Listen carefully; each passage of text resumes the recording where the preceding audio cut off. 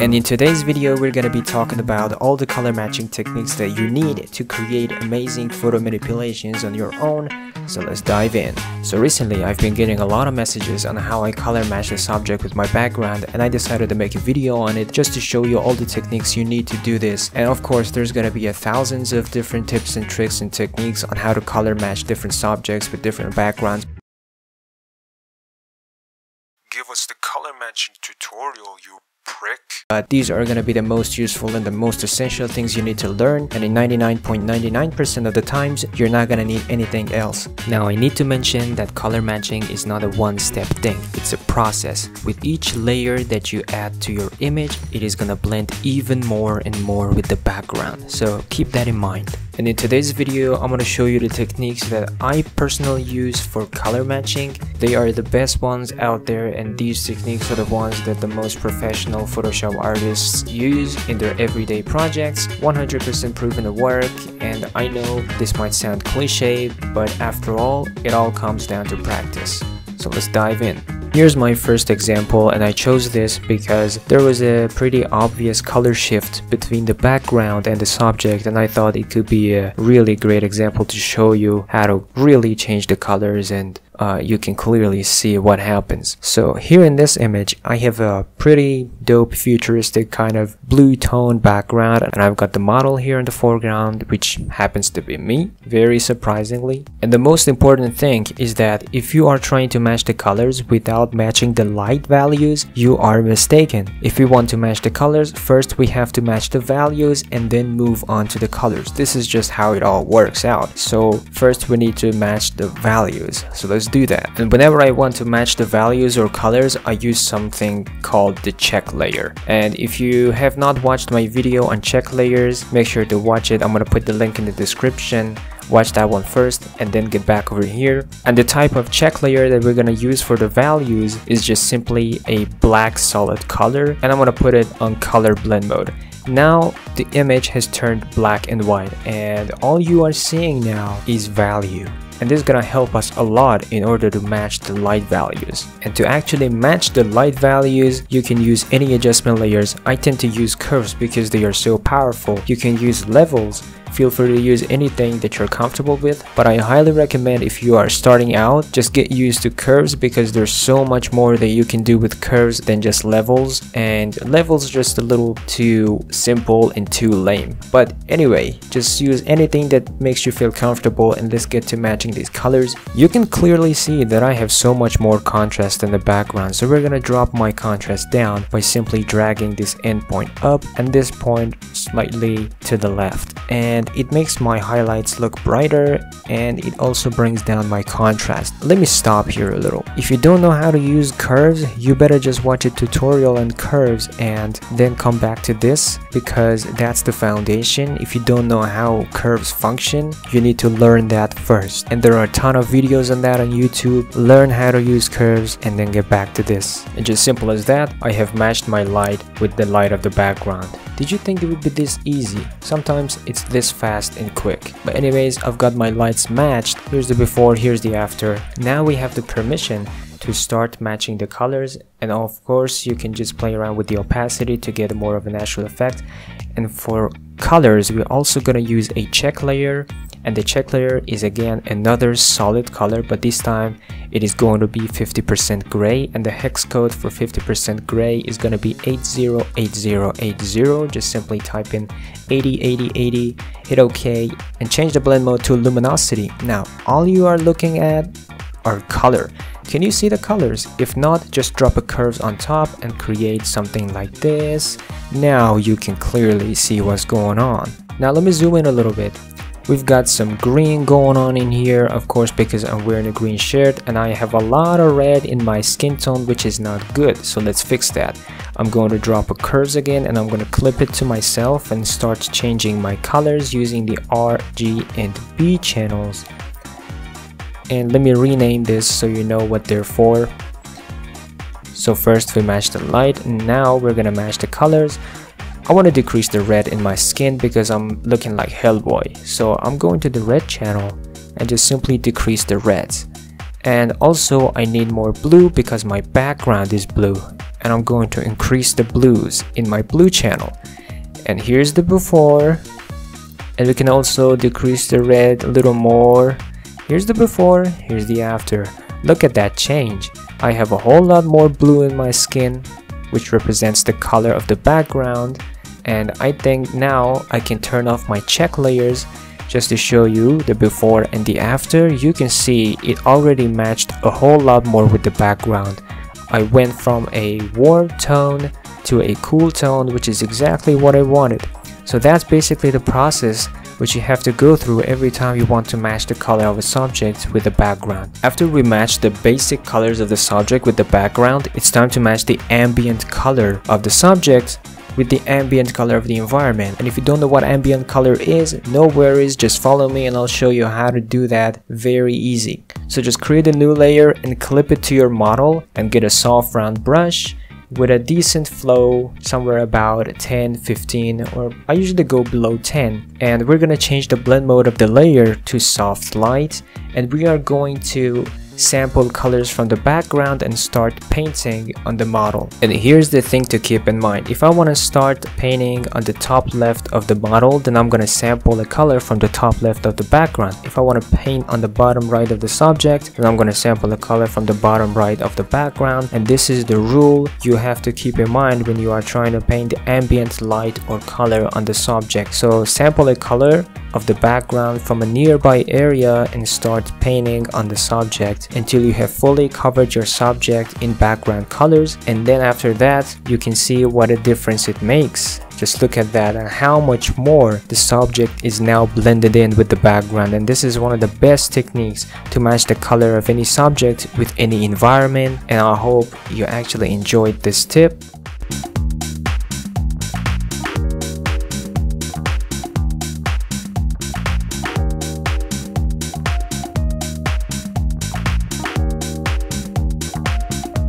Here we have my second example, and I've got 3 groups. One of them is my background, one of them is all these foreground layers on top, and one of the layers is me, or the subject, which we are trying to match the color of with the color of the background. So let's start. As always, in order to match the colors, first we need to match the light. So we need a check layer to see the values. And you already know what to do. Just create a solid, make it black, and put the blend mode to color, and you will be able to see the photo in black and white. And just by taking a quick look, you can see how much darker I am and how much more contrast I've got in comparison to the background. And here's another cool tip: zoom out a lot. So as you can see, I'm on 4% zoom right now, and when you zoom out a lot, you can see the values even without the distraction of the details, so you can clearly see what's going on.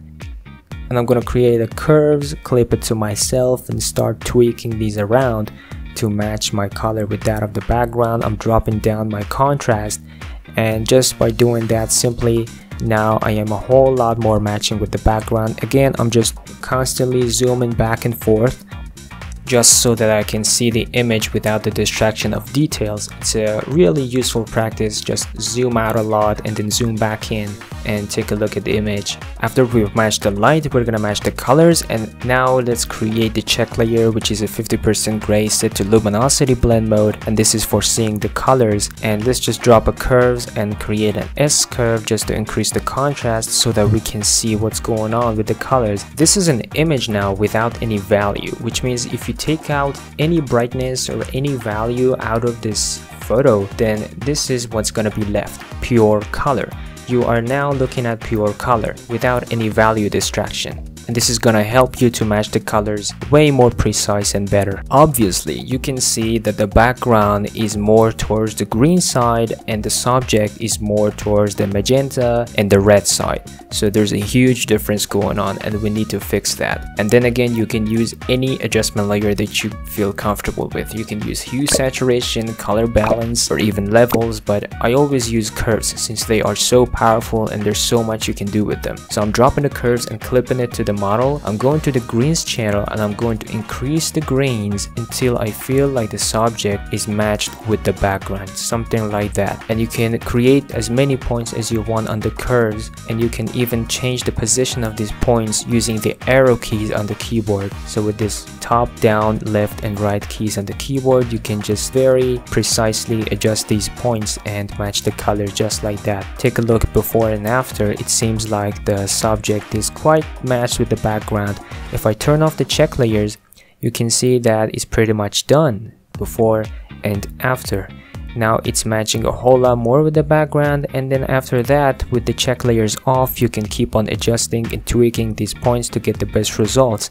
And if the skin tone looks weird like this, like I feel like the skin tone is so greenish, you can just paint on the mask with a black color just to remove the effects from some certain areas. I'm just removing the effects from the face a little bit just to give it a little more natural look, because anyway, the skin tone needs to be a little more red than the other parts, right? And just like the previous example, after matching the foundation of colors, which is the base color, we need to match the ambient color or the ambient light. And I'm gonna show you another cool way. Just get a duplicate of your background with hitting Ctrl J, and then get your duplicate and bring it on top of your subject and then clip it to your subject. So I have duplicated my background and I have rasterized it because it does not need to be a smart object to do this. Just duplicate it, clip it to the model and rasterize that. As you can see, I have clipped it to the model now, and I'm going to add some Gaussian blur to this to some extreme levels. So head over to filter, blur, Gaussian blur, and increase the blur up to 100, 200, 300. It depends on the resolution of the photo, but basically what you're looking for is just a blob of color without any details, something like that. And after that, you're gonna change the blend mode to either soft light or color. In this case, I'll choose colors and decrease the opacity. Here's the before, here's the after. It makes the subject blend in with the background a lot more.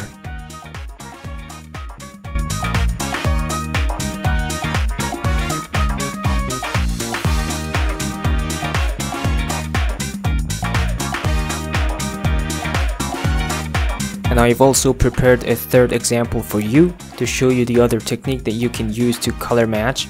And we're gonna color match using the gradient map this time.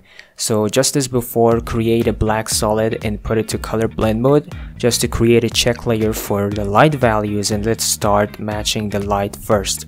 So I'm creating a curves and clipping it to my subject again, which happens to be me very surprisingly, and I'm just trying to match my light with the light of the background. And I'm using the tip that I taught you before. I like to zoom out a lot when I'm doing this so that I can see the photo without the distraction of the details, and it seems to be working now.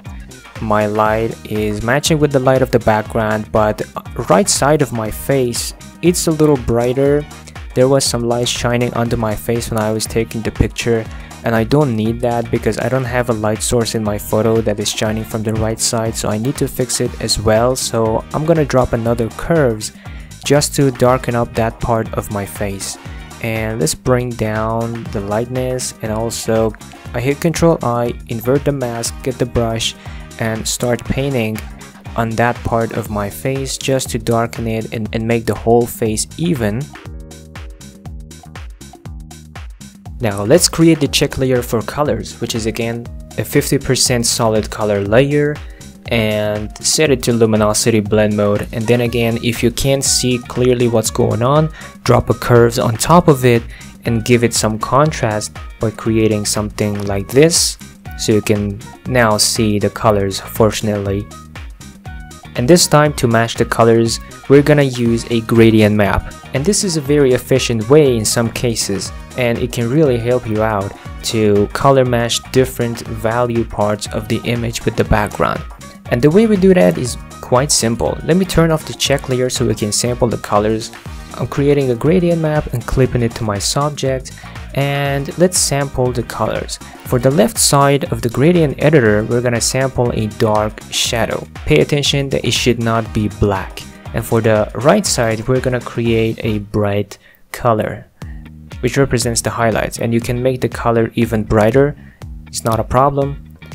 And then again, pay attention that it should not be white. And we're gonna also create a midtone by sampling a midtone color from the background, and you can adjust the color on the gradient editor. Usually 3 colors is enough, but you can go as high as you want, but I don't really recommend going any higher than 5 colors since that will really get complicated.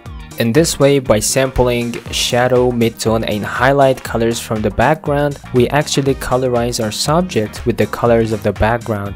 And as I said, you can go as high up to 5 colors, but more than that really gets complicating. And after you have set up your gradient map, you can change the blend mode to either one of these: multiply, soft light, color. And sometimes it's even good to keep it on normal. And in this case, I think I will put the blend mode to soft light. So let's try soft light and decrease the opacity to make the effect look more natural.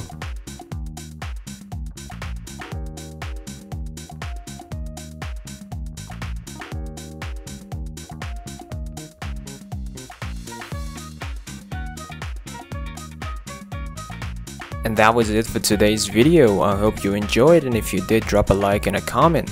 Yeah mate, that's how we do. Just go on and watch any of these 2 videos now. Hopefully it'll help you out a little bit more. Till next week, peace out.